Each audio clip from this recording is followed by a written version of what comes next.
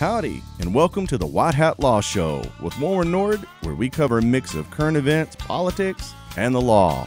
Take it away, Warren. Welcome to White Hat Law. I'm Warren Nord, and this week we have Tony Tinderholt joining us. We're going to be talking about the Texas miracle, our economy, and what threatens it in the upcoming elections. So, welcome to the show, Tony. Tell us, why do we care about what Texas does in its economy? You know, first and foremost, it's important to note that people always say, as Texas goes, so goes the rest of the nation, and I really, truly believe that. The Texas economy is as strong as it's ever been. In the last couple of years, under Republican leadership, Texas has gone from the 12th largest economy in the world, that's the entire globe, to the 10th largest. And that's a pretty powerful message. And the fact that our economy is like that is one of a couple of reasons that people from other states are coming to Texas all the time. Right.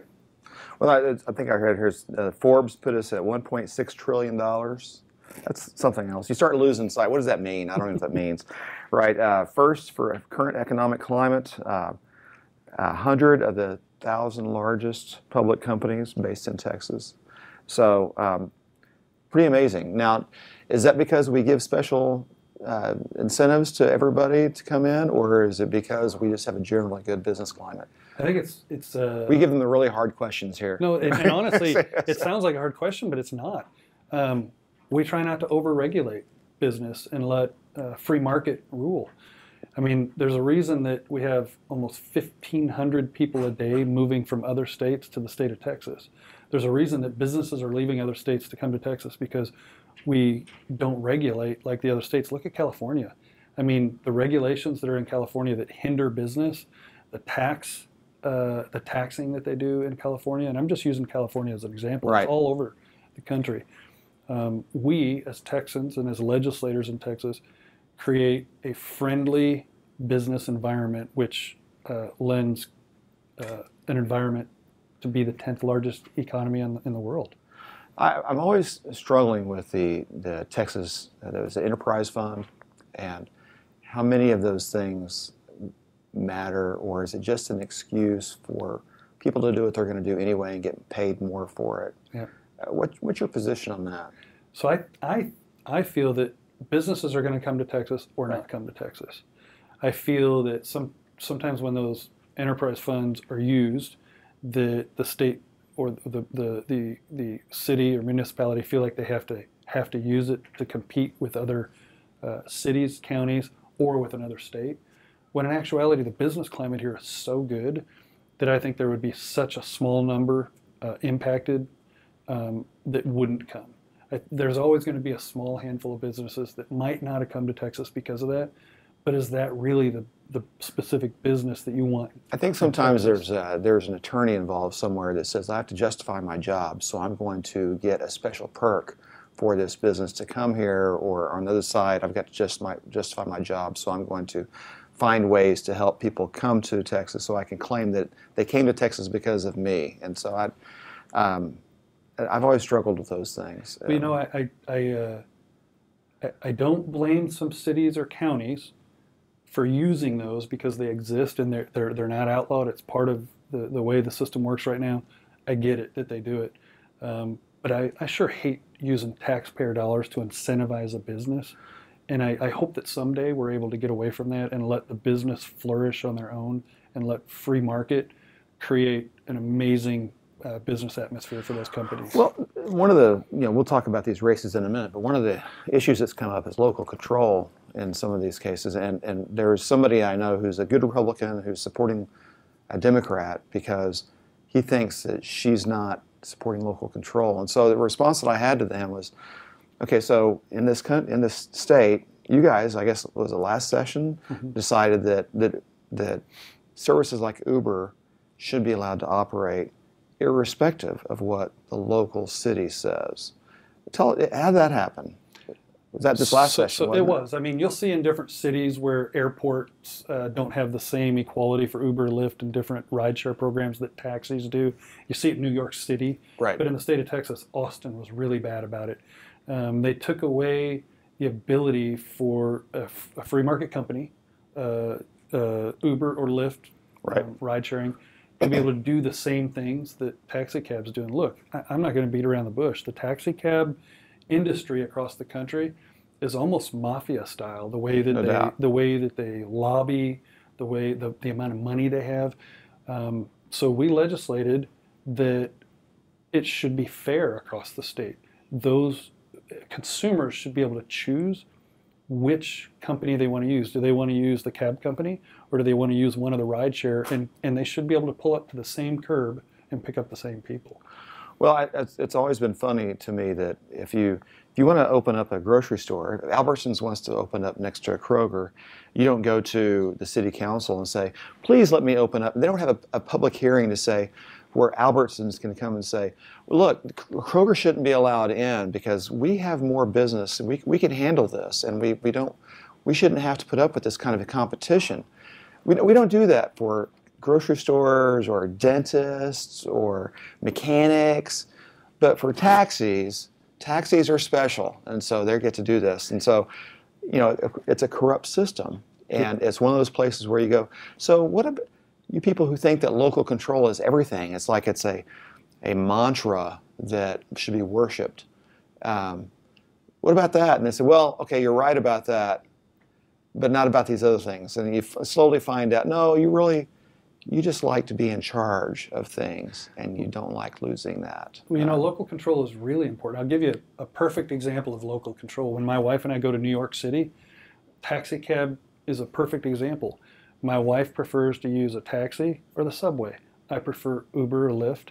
And the local control is that my wife and I discuss which one of those two we're going to use. There you go. That's local control. That the government doesn't tell us which one we can use because we're on a specific corner. Yeah. And I think that's a really fair example of really the free market. And I want to be very clear. As a Texas legislator, I don't want to take local control away from cities or counties. I just want them to quit doing that sort of stuff, right. Not allowing businesses to do certain things. And let's be very clear. The lowest level of local control is the voter. Absolutely. It's the people that go to the polls and push the consumer. The button. Yeah, the consumer. Right. So when people say local control, let's move that down to the individual. So it's always funny how people pontificate for control where they are in control and they control other people. So. A really good example is the governor's tax plan, which again is another reason that our economy is so good, is because we have people that are trying to decrease the tax burden on the individual across the state. Governor's tax plan is a cap of 2.5% this time. I think it's wonderful because anything over 2.5 goes where? It goes to the polls. The individual people that are paying that tax gets to decide whether they want to increase taxes over that amount or not. That's local control. Now explain that a little bit, because there's outside the small political world, people don't really know. People tend to make decisions who they're going to vote for based on who they like, who speaks well. It's just incredibly stupid. As though you're going to hang with this person, or no, he's making decisions for you that impacts your life. We're not electing somebody to go have a beer with. So I'll tell you that. So the tax plan. Last time we tried really hard to make it so that the increase on the taxes on your home couldn't go higher than 6%. That was last session. We were really close. It didn't pass. If they wanted it to go over 6%, the individual voters would go to the polls and have to decide if they wanted to ratify that one way or the other. Yeah. Well, the governor's plan is 2.5.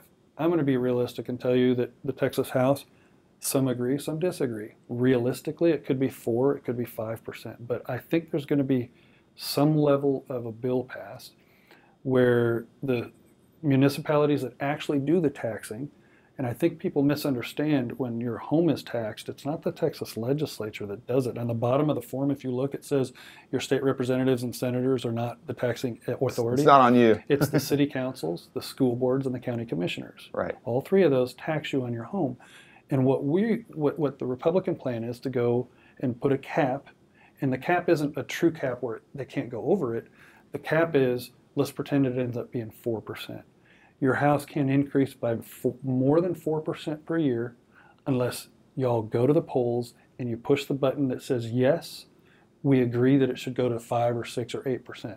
The lowest level of local control. Right. It's powerful because it's their money, right. the voters' money, so then they get to go and vote. If an election has to happen Right. if it exceeds that amount. And I think that's a powerful message that gives the power back to the people where it belongs. Right. I think that's awesome, and I applaud the governor for taking the lead on that, establishing a good goal. If it winds up being 4%, it's still going to be a much better deal than what we have now. And when people vote, I want to talk both sides of the story. Yeah. The cities, the counties, the school districts, they're trying to balance that they have enough money to run the things for the cities and counties that they have. So there's going to be a balance when you go vote. My recommendation is educate yourself. There could be instances where maybe it does need to increase. I don't know that. I'm talking very generically. And so educate yourself, because the city or county or school district may have a valid reason that you agree with, or you might disagree. But I just encourage people and I implore them to educate themselves when those votes come up, so that they know that what yes and no truly means. Because if you vote no, and they needed some kind of additional services, maybe the sheriff's department needs bigger jail or something. Right. We just need to be smart about what they're doing. Well, I appreciate that. So let's take a break, and we'll come back. We're going to talk about the races this in November, which imperil the Texas Miracle. So we'll be right back. Hang on, y'all. More with Warren when we get back. Welcome back, folks. You're listening to the White Hat Law Show with Warren Norris. Take it away, Warren. Welcome back. We just got finished up talking about why Texas is great and some of the things that are the details of that. And so now we're going to talk about what's threatening the Texas Miracle and our economy in the form of elections, because elections become perilous whenever people want to change their direction. I've always thought it was kind of funny when people come here from Chicago or Boston and they say, we have all these services and I don't have these here, and why not? And I say, well, you have a job here, right? So which races are you paying most attention to besides your own? I was going to say my own. I have a race, and we're doing all the work necessary. We're not ever going to take anything for granted. We're out talking to voters, putting signs out, raising money. We're doing all the right things, regardless of who's running. I have a Democrat and a Libertarian, and if we do the work, I think we're going to be fine. I am concerned about some other races across the county, both. Let's start from the top down. How's the governor look? I think the governor has done a great job, and I think so too. And he messages well. He really tries to make sure that folks know what he's doing, even when it's not election time. As a hardcore conservative, small government guy, I'm sometimes frustrated by Governor Abbott's failure to be as hardcore as me, and I have to be reminded that he has an entire state, and we're in Tarrant County, and he's appealing to everybody. So I talk about that a lot. I talk about, you'll have people over on the far right say, that person's not as conservative as I am, and I have to remind them a different body of people elected them, and they have to be a representation of that area, the people that elected them. And so you're exactly right. While I don't agree with any legislator all the time, right, I think our governor is doing a wonderful job in the state. I'm proud to serve with him. I think his messaging is great, and I think he's going to do really well at the polls. Again, everything we say that's positive is contingent upon Republicans doing what they're supposed to do. Right. You got to show up and vote. Now, of course, Ted's race, Ted Cruz, is a little more problematic. It is. When we talk about Senator Cruz's race, we're talking about a whole lot more than just an election happening. We're talking about raising money. We're talking about messaging. We're talking about a whole lot of different things. What's important to me and what's important to my family is, what did they do? Did they do what they said they were going to do when I pushed the button and voted for them last time? And I can say wholeheartedly that Senator Ted Cruz stands up for what's right, always does what he says he's going to do. I never have to second guess what he tells us. Right. Because he truly does what he says he's going to do, and sometimes a little more. Right. The problem is, sometimes I feel like he may not come across as his opponent with Mr. Super Friendly and super down. I'm down, cool. I'm the neighborhood Don't guy. you want to drink a beer with me? Or going and speaking at a rally and dropping F-bombs. I was amazed by that. I'm beside myself when I see that as an elected official. Children watch and hear that, and there's a lot of adults in our community that don't want to hear that kind of stuff, and I I think you're a representation of the people that you serve. And I think we're supposed to, I think the elected people should set normative boundaries of behavior, right? It's just what you, it doesn't mean you never fail. It doesn't mean you're perfect. It just, you should say, look how cool I am because I can drop F-bombs. You know, does that matter? It doesn't matter for your voting, but it does matter how you're going to vote, right? And so you look at Ted. Well, if his opponent had been in the Senate this time around, then the Kavanaugh hearings wouldn't have gone the way that they went necessarily. You know, these things have huge impacts. They do, and I'll tell you, Senator Cruz is doing a wonderful job, and we need Senator Cruz to go back to D.C. and keep doing what he's doing. There's risk. There's risk right now because there are Republicans that think that his opponent is a good guy, and they go to the rallies and they're going to vote for him. But let me be clear. Senator Cruz's opponent, what people are not talking about, and it's funny because my wife and I were talking about it last night, and she wants to create a graphic and post it all over social media as an individual, not as a spouse of a rep. She wants to put left and right with their pictures and what they stand for, but let's talk about it because nobody really does. Ted Cruz's opponent believes in open borders. Let's think about the cost in billions that it costs our state. Let's think about the fact that I served overseas and watched America's sons and daughters die protecting other nations' borders. Yet they want an open border here. I'm willing to bet that he wouldn't just open his door and let people come and go and take sodas out of the house and sleep there and use the he lived down there for a while. You know, didn't see that happening. And I think that it's important to think about the impact on the education system. Education is so important, the financing for education. You know, my chief of staff and I are right now talking about authoring a bill to do a study to find out how much is illegal immigration costing the education system. It's not trivial. It's not trivial. I would say that our local charity hospitals, the majority of babies born there are constitute anchor babies. These are babies born to illegal aliens who come here for that purpose, and now they're going to be here for a while. They're going to get government grants. And let's be clear about my messaging is that as a humanitarian, I don't want people living in the shadows. I don't want them feeling like they have to hide. I want them to come across the border, process the paperwork. Federal government has to do a better job as a whole of creating a better system for them to come over if the need is there. But for illegal immigrants to come over and break the law and come over and then have to hide in the shadows and live that kind of life, the humanitarian side of me doesn't want that. I don't want them to live like that. I don't believe in open borders. I think sometimes it's unsafe. It's a strain on our economy, and it's just not fair. And Senator Cruz's opponent believes in open borders. Senator Cruz's opponent believes in unlimited abortions across the state, which totally goes against our platform. So for voters out there that are considering crossing over to go vote for that individual, it's a bad idea. I think that a lot of the problem just comes from the idea that Ted's not as warm and friendly. And I always go back to, you know, who's the patron saint of the GOP, right? It's Ronald Reagan, you know. And how did he get to become Ronald Reagan? He went up and down the West Coast for more than 10 years of his life, talking to various groups of people, small groups of people, and learning how to relate to other people while he's talking in a very off-the-cuff manner, but it was repeatable. So he really learned how to. It was great training for being president. Ted Cruz has been speaking to the most erudite group of appellate judges. So there's the most erudite group of people on the planet, right? For most of his adult life, it is not the best training for learning how to speak in politics, and so there's a price to be paid for there.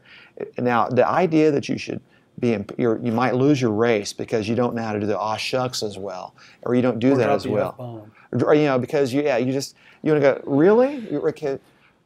You know, our president does things all the time that drive us all batty. Isn't he doing a wonderful job? But he is doing a great job, right? His job performance is phenomenal. And so as an employer, you know, you're an employer too, sometimes you have employees that you don't want to go hang out with. And I don't really care if I want to hang out with you, know, but they do a great job.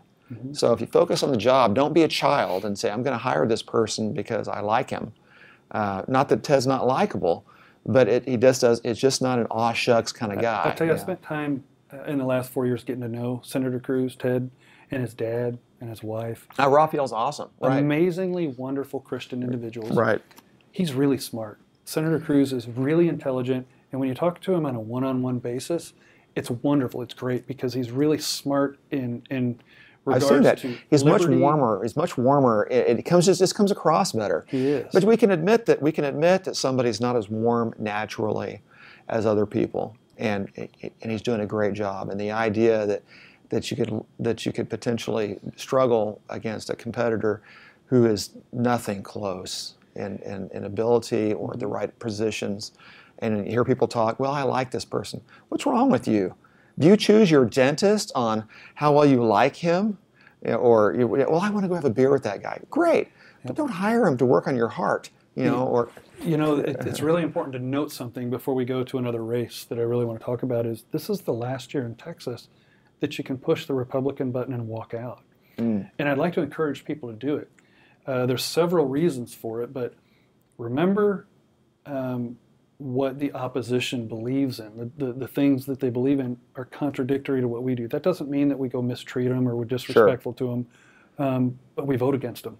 Right. I work with a lot of them on the floor, and I get along with them. They're fine, but fundamentally, we legislate differently. And so, that brings me to bring a friend, bring your neighbor. Right. Go vote, push the red Republican button, and walk out so that everyone all the way down the ballot at the very bottom, the judges, all those folks get elected, because that's where the state and national level folks end up getting elected from eventually. But there's a race in our area, Connie Burton, Senator. No doubt Connie about Burton. it. I enjoy so much working with her over in the Senate. She's receptive. She listens. She helps us with conservative legislation. And her opponent is the exact opposite of that. Her opponent, I don't know if you've seen recently on TV, where she wanted to tax folks at the school level, but didn't pay her own taxes and had to be sued, I believe, 8 times. I don't remember the number, in the tune of $20-some thousand. I want to be clear about that. It doesn't make her a bad person. What it means is, I want to tax you, but I'm not willing to pay my own. Yeah. And that's very telling. It's like I'm nonchalant about these things on my own side. Yeah, I really struggle with that whole race. That the idea that Connie's opponent was actually down in Austin with Wendy Davis raising money. So okay, here's the stark difference. If you like Wendy Davis, the person Connie replaced, then there you go. But if you rejected Wendy, then reject her again. It's just a new pair of tennis shoes with a new person who believes the same exact thing. And so when you have a leader in the Senate for lower property taxes and getting control of the budget, with a proven record. With a proven record. Here's what concerns me most about that race. I hear some people that vote for me, that I know very well, that are considering voting for the Democrat, and it makes no sense to me. If you believe in lower taxes, if you believe in free market and liberty, and you believe that life begins at conception in the womb, and if you believe any of these things, if you believe that the borders are a sacred entry point for people and that they need to come through legally, you vote for Connie Burton. Right. Great, strong economy. If you disagree with all of those things I just said, you vote for her opponent. So I just don't quite understand the disparity of someone saying that they'll vote for Republicans except for that one. I'm imploring those people to educate themselves and talk more to people. Just because you like her opponent, which she's likable. I met her last week at an education summit that she and I did. Likable. I'm not going to vote for her. Right. Never would I vote for someone that believes that abortion on demand is important. And they have to remember the fights that we have down in Austin over the topics that are near and dear to the voters' hearts. She will fight against us. Right. Not with us. She's not Democrat light. She's not a boll weevil Democrat from the 1970s or something. It's crazy to me. To me, it reveals whenever somebody says I'm a good Republican, but I'm going to vote for Ted Cruz's opponent or Connie Burton's opponent. You are one of those people that are going to be. If this county were to turn blue, you would go Democrat and they would just welcome you in and you'd fit. And so that tells me that they're really not a Republican. It just tells me And when we that. talk about that, I want to be clear to the people out there watching that it's not just blue against red. It's not just Republican against Democrat. It's all the platform items. Right. It's all the things. There's a that reason why we call believe these in. things. Yeah, so it's not, I like that person because they smile better or because they'll drink a beer with me. Or, it really comes down to what are they going to do when they get elected. And I'll tell you, Senator Burton and Senator Cruz do exactly what they said they were going to do, and they'll go back and do it again. They're a known commodity. I'm a firm believer. If you believe in the person that's elected, if you agree with them 70, 80% of the time, you're pretty fortunate. Right. Because you can't be all things to everyone. Right. Half the people are going to love you because they're Democrat, half are going to hate you. But the bottom line is that we represent our community in mass, Right. and that she has a proven record. Senator Cruz has a proven record. I want to serve with Connie Burton again because I have the trust, confidence, and faith that she will do exactly what she says she'll do. I agree. And before you go, I just want to point out what the Democrats are doing this time is what we did 30 years ago. You run good people who are willing to lose, and that's what's happening here. So even if Senator Cruz's opponent is beaten and he wins, he's going to have an impact on some of the lower level races around the state where a few people more show up for the Democrat side. So these things have a real impact. So it means the Republicans have to go all the way down. Andy Wynn is being challenged, county commissioner, by a Democrat, right? And so Ron Wright is, we all expect everybody to show up, and we want Ron Wright to win, but he's being challenged, right? And so they provide a full set of challenges, and they bring their enthusiasm level up by having one motivating figure. It makes a difference because that's how you feed to the next group, and that's why having people challenge Connie Burton, it's not just one race; it's a big deal. So, well, I have a message for the people out there watching. I think is really important. It's not just going out to vote. You have to go vote. If you don't bring your neighbor, bring 3 neighbors, bring your friends, bring your family to vote, and then when you get there, the second thing you need to do is you need to vote Republican.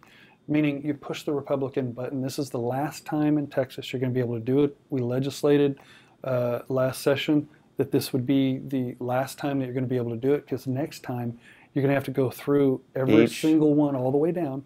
So I implore people, bring your friends, bring your neighbors, bring your family, go vote Republican, push the red button because the blue wave is real.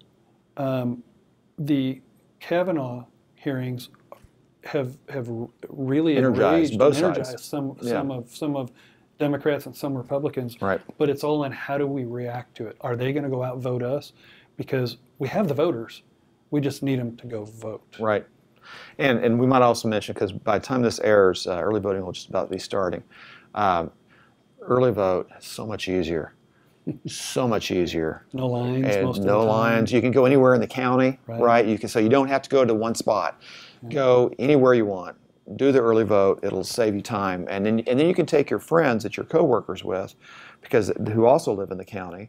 So you don't have to go to different spots. So you can take your coworkers to go early vote in one spot. And I want to leave folks with this when it comes to voting.